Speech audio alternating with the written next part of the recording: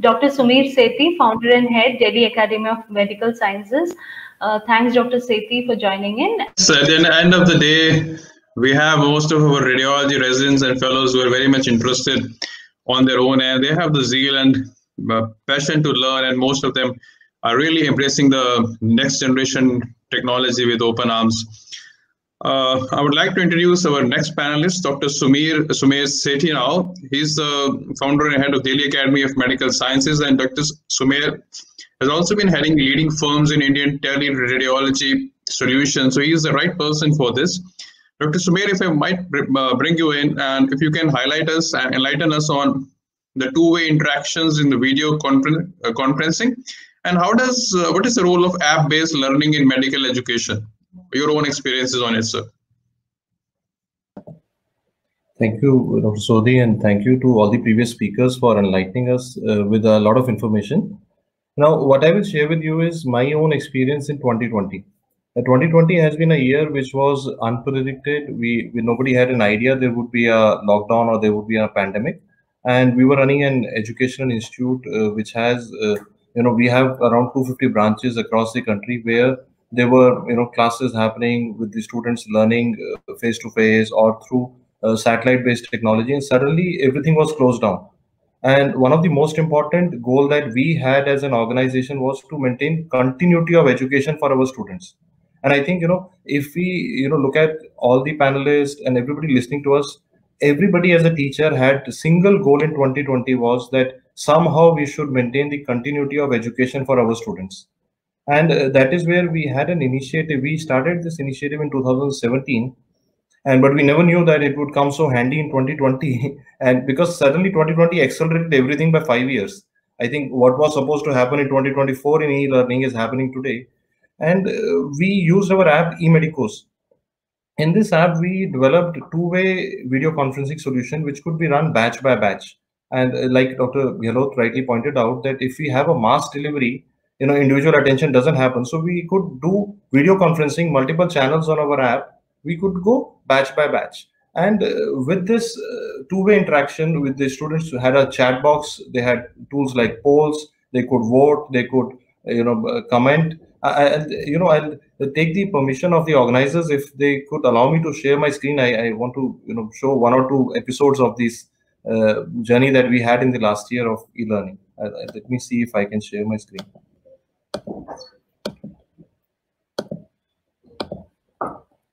Okay. I hope you're able to see my screen here. Is everybody able to see? Yeah. Okay. So this is the window that we created. This is the landscape mode of our app. Now, what we could do was that we started off with necessity, that we are trying to, plug the gap in information. But then we became more creative. Now, with technology, we suddenly had an advantage that if I'm teaching to a medical student or a resident, we could give him multiple perspectives. So in front of you in a screen, we have a pathologist, a radiologist, a cardiologist, a physiologist, a pharmacologist. And now what I wanted to add here is that technology opened this window that, earlier, we could never have had, such a session where 10 people, 5 people, 7 people are teaching together. Now we got this opportunity to somehow, put multiple educators also together. And the second thing that I felt was enlightening for us this year was the chat box. The students in a classroom, they not only want to listen to the teacher, they want to talk to each other also. So the chat box started by, teachers, as people asking questions to the teachers, and then it went on to students interacting amongst themselves. So I think that was one of the, things that we did this year. So we could actually mark things. There could be we could use a chat box with, interactions and polls. I feel that this is something which just, allow me to stop my screen. I feel this is something which is going to stay. The technology that has happened right now is not just a pandemic solution. It is now going to stay.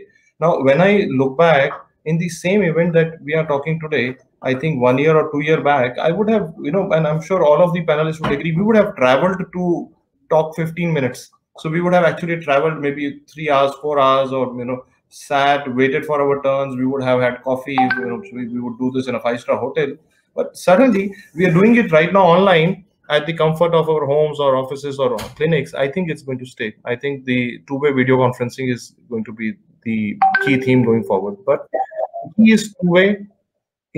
So even if you're delivering mass, you have to have somehow mechanism of individual interactions. That is my 2 points into it. Thank you, sir. We would like to hear something about app-based learning as well. I mean, webinars is one thing, teaching program is one thing. What about app-based learning? Just having some apps on some particular things. What is your own experience in this, and something about which we can perhaps imbibe in our for our radiology residents and fellows?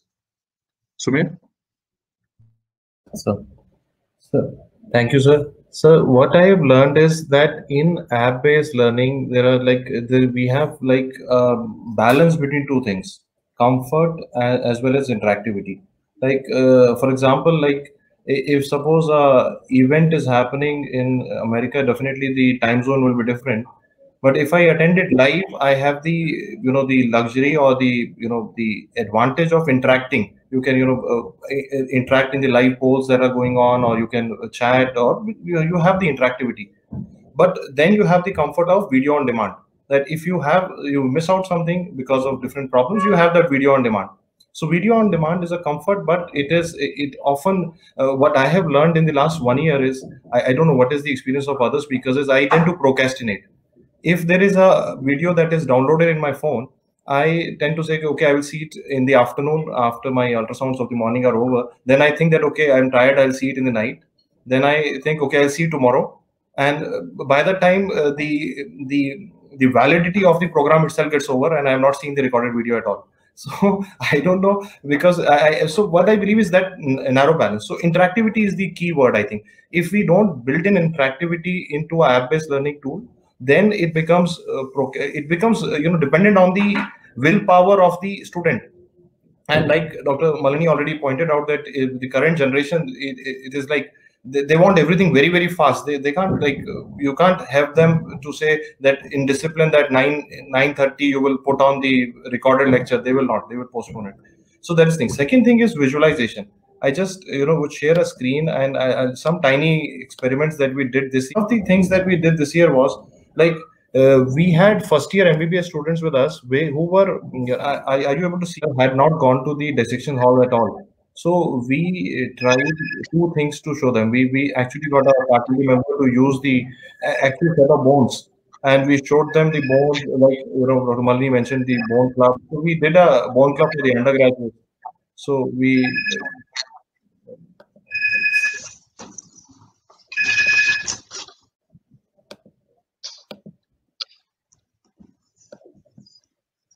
okay, I think unable to say.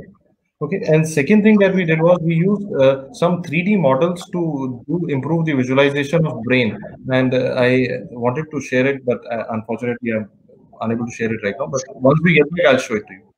Third thing I have used is social media, and I wanted to point out this at this juncture is that in my own experience, I have used as early as 2004. Before the advent of Facebook, I started using blogs to share cases, which was much faster than a traditional journal publication, and that was before the WhatsApp era.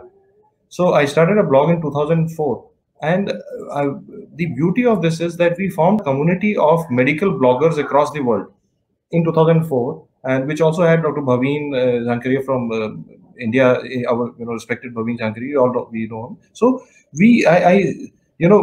I did not know him. That was 16 years back, but because he was blogging, I was blogging, we could connect into a say kind of a community. And I see similar communities happening after every event today, and with a hashtag in Twitter, hashtag Facebook, we all connect and we all express our views about the talk and what we are learning. So I think we need to look at education as a continuum. Physical delivery methods would definitely be there. There's no replacement of meeting people, shaking hand, having a coffee. I miss the coffees in between in the break. So I think that would be there, but there will be a lot more audience joining from remote locations in future through apps, and each event would have a separate app. This is what I feel. Each event like RSNA or big events would always have their own apps, and they would live stream on the app itself. And Deepak, I'm now sharing my screen again. If it works, I'll do this. Okay, let me try it again. Okay, I think now it was sharing.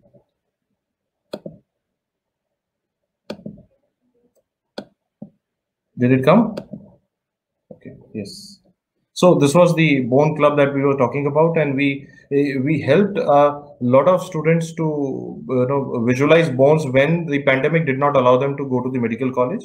And this is how we taught the brain anatomy to the first year students. This is just a beginning of using like a bit of a augmented reality, just a bit of it. We started with the how to tell them that okay, brain is a 3-dimensional structure. Then we went on to show them the CT scans. And we ended up actually getting a special mention by PM Modi in the App Innovation Challenge about our app this year. And so I just wanted to showcase the power of if we add apps to social media. Now, 8.4 million people have visited my blog in the last 16 years now. And if I look at the people from, this is the kind of places that the traffic is coming to my blog. And I started a radiology resident club on Facebook, and we are today at 32,000 members, and with members from all the countries like India, Pakistan, Egypt, UAE, US, everywhere. So my understanding is, although with the esteemed panel today, is that we are all as teachers, we are all trying our bit to deliver. And I would it is like I'm totally so excited when Dr. Sodhi says that he is teaching his residents. So I would say, sir, why not increase that reach? Why limit to your residents? Teach everybody, sir. Everybody would want to learn from you. So I think that is the power of technology, social media put in. We can disseminate massively. Sure. So I think first, before anything, Sumer, your blog was kind of the first radiology blog that we read as soon kind of when we were just out of our training. And that time it was a very exciting thing. I still remember we didn't have our phones, we didn't have computers at home. So we would go to the internet cafe to read that. And so I'll just, I'd like to add a line here, just because of my experience as a teacher as well as my radiologist over the years is, number one is that we have now moved to an era of oligemia to plethora. I just want to translate it in English for the non-radiologist listening to us, that when I was doing my post-graduation, we had very little information. That is oligemia, too little information. Like suppose if I was looking at an X-ray chest and I had a doubt, I'm not lying, I'm not exaggerating, I'm telling the truth. I used to stand outside my professor's room, and the professor was always busy. They would say, and they would often ignore us also, first, second year residents. They say, wait, and you would wait with that X-ray film. Now you have, you can't go back also because you are now outside your professor's room. So you would stand there for half an hour, 45 minutes till the time sir or madam would invite you inside, and then you ask, and then they would tell you what is this opacity looking like.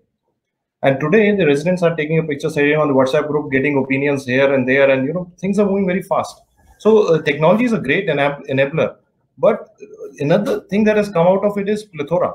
Now there are so many resources, and so many conferences, so many events happening, so many webinars happening. So we would now, the skill would be like, for our time the skill was to find where are the resources. Now the problem is, what are the resources that I should look at, and what are the things that I can avoid and I can live my normal life otherwise also. So I think the balance between this would be the key in the future in this domain. Sure, that is so true. I'm reminded of my own residency days as well. And then school days, though I'm not a radiologist or a doctor, it was a very nice session, particularly when the pandemic is locked down for 6 months and everybody is in the virtual world literally.